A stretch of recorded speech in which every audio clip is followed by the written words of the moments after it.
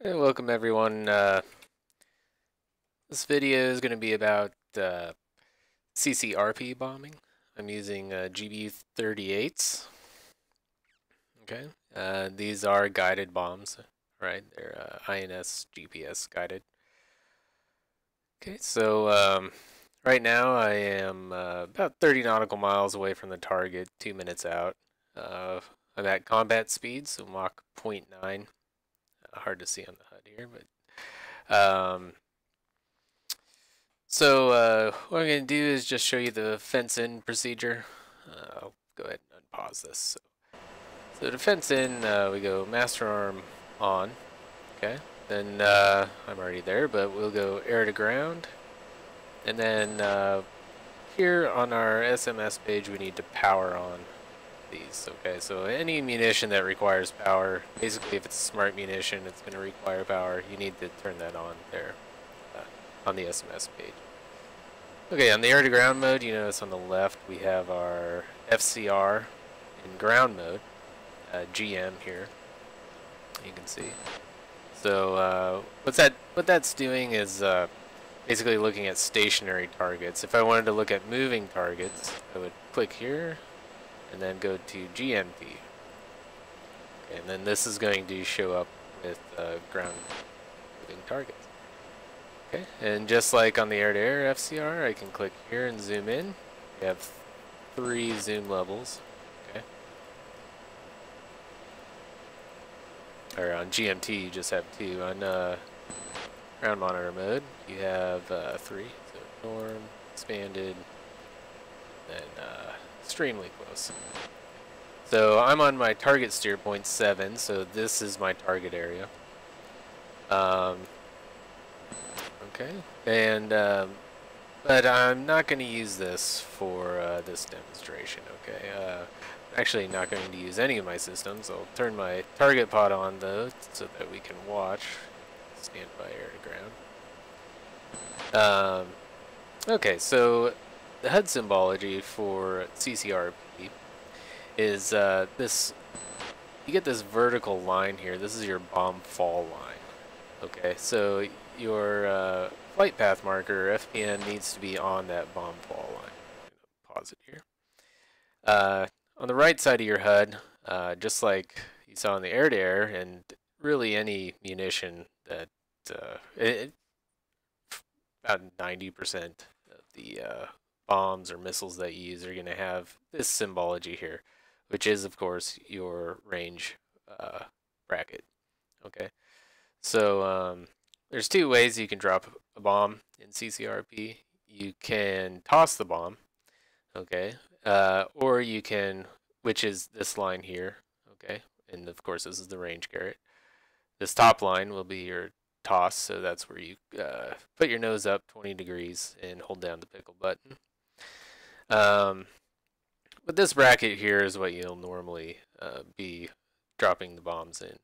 So anywhere inside that range bracket, you can hold down the pickle button and it'll release the bomb.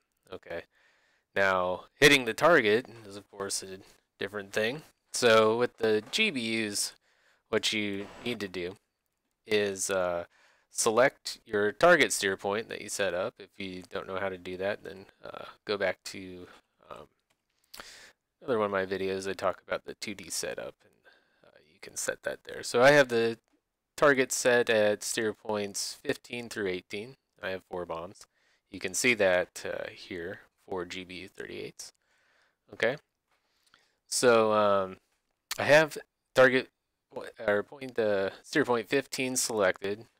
I'll just zoom in here on my target pod so you can see. Go to narrow mode and then use a slider to zoom in. So you can see that that's actually a dock there. Then if I switch my steer point, you can see that it cycles through my targets. Now, you don't even need your target pod looking at it. It's just more of a feel-good thing. As long as you have that steer point selected, the bomb will hit that steer point. So what this means is that in the US F-16s, you can't drop all 4 bombs at once. You have to actually pickle one, then cycle your target, then pickle the next, and cycle the target, and so on. And that's what we're going to do coming up on this target here, which is the docks. So go ahead and zoom back out, just so you guys get to see some action here. This is incredibly boring. These bombs are wildly boring to drop, but or once you get used to them anyway. We are fairly high. Okay, you don't want to be low when you're Ccrp bombing. Okay, that's I'll cover that in CCIP. So yeah, bomb fall line. You can see here, this horizontal line is coming down. It's going to move down here, and since we're at the toss range, there's going to be a circle that pops up. I'll show you that.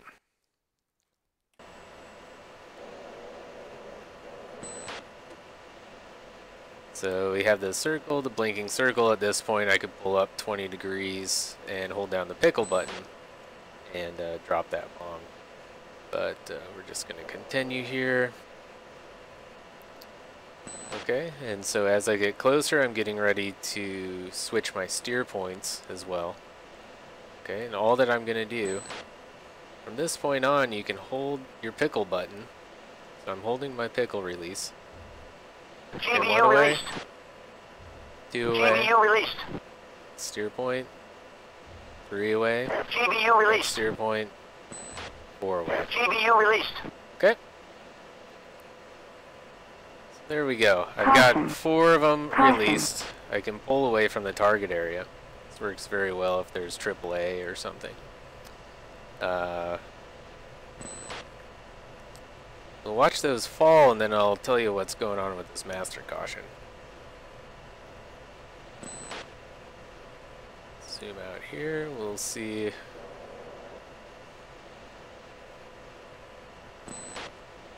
All of our bombs hit their targets. So, should note here, right here on the bottom of your HUD, after you release, that switches to the time until impact, okay, for the last bomb you drop. So we still have about 30 seconds. Just going to keep turning.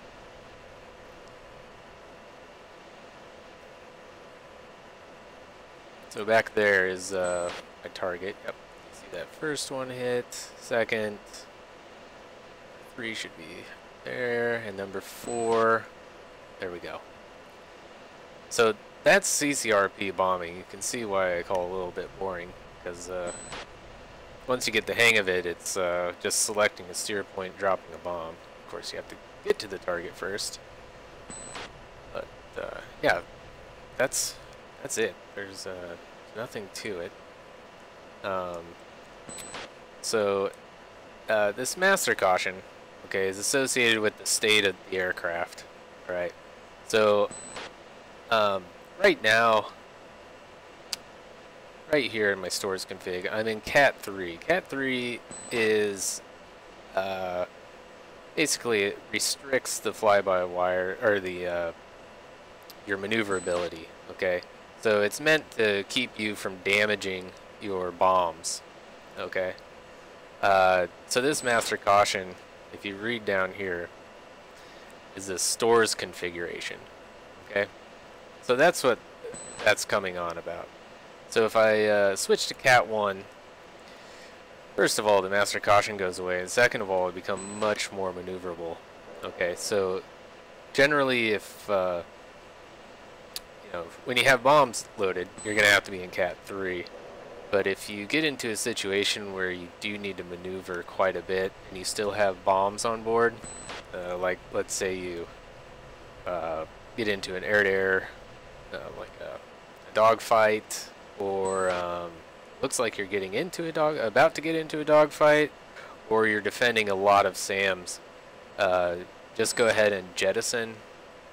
You can jettison using the Admiral's doorbell right here, the emergency stores jettison, in those situations, and then going to CAT 1. Okay.